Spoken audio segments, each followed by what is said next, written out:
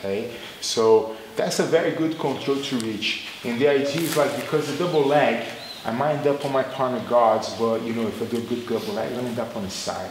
So you can have this control, okay, and start to attack your opponent, right? Everything takes time, and obviously, you know, because it's good to know, like as a sequence, because I know more or less how you react, so I have an answer for that. Okay, so it's like, you know, he closed one door, open another, and I know which door I have to go. So he's always focused, and you know, if you practice it, you know how to do it.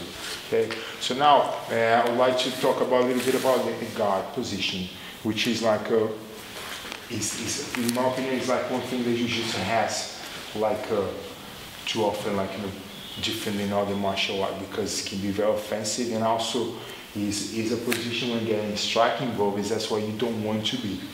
Okay, so if I got to the floor, I have two options: try to stand up, or if I can't stand up, I have to do something from there. Okay, to standing up, use the technical stand up. Okay, and you may stand up and do your game. But let's say we are here, and we went both end up in the floor. So I need to stop my partner to get a dominant position, which could be the side control, we just learned a little bit, or the mount, and so on. So what we're going to stop here is using my legs around here. So being here with striking is not a good place to be. Being here with non-strike is a great place to be. Okay? So if I'm here and there is striking, I have to keep him either in the far range, so I need to either be here and try to use my leg and pull, come up, or I have to keep him in the close range possible. Okay? Because if he tries to strike me here, it's not going to be as effective if you throw me some bombs from here. Okay, so that's the first thing. Okay, so we're going to start to try to get my partner in the close range, and then from there, put myself in a position that he cannot attack me. Okay, so if he just strikes me without any frame, it's easier for me to use my legs to bring him down.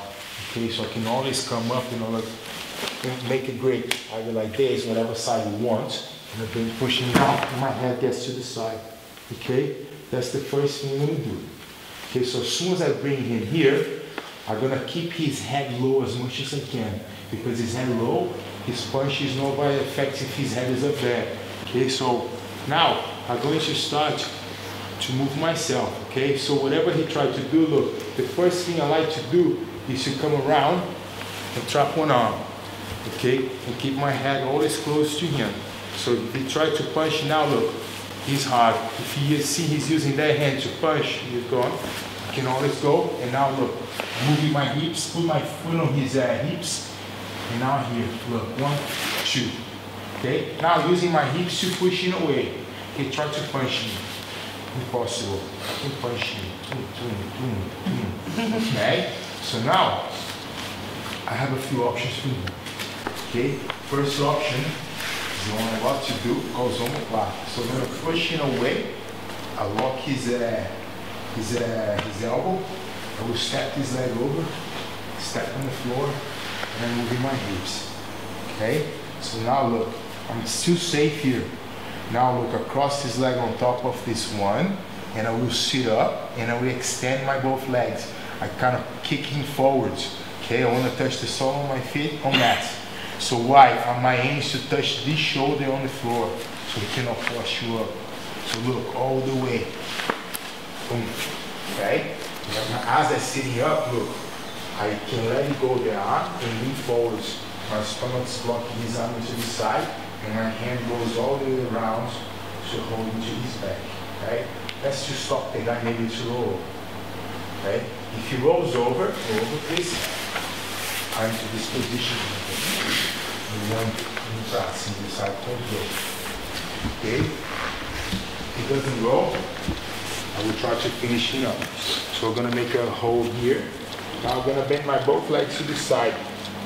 If you want to hold his wrist, I want to keep his hand on the side all the way. Okay? So 1, 2. Now I'm going to walk a little bit in a circle, see to open his elbow, and I'm going to push my leg down and my head goes towards where his hand is. Okay, like I want to say something to him.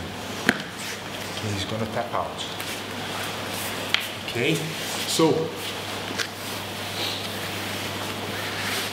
are you try to here, look, boom, boom, boom, and bring him to you.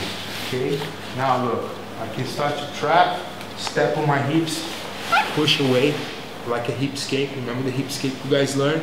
Now from here, that's the first up. So here, look, I can keep it holding here. Okay, now look, once I'm here, look, I'm pushing away and I pinch my knees together. And I can put this foot here if I want, so he cannot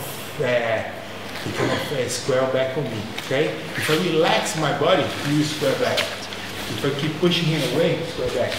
Impossible. Okay, then I can go. Go one, cross, push, grab the back, go around and finish. Is that okay? Yep. Let's go, please.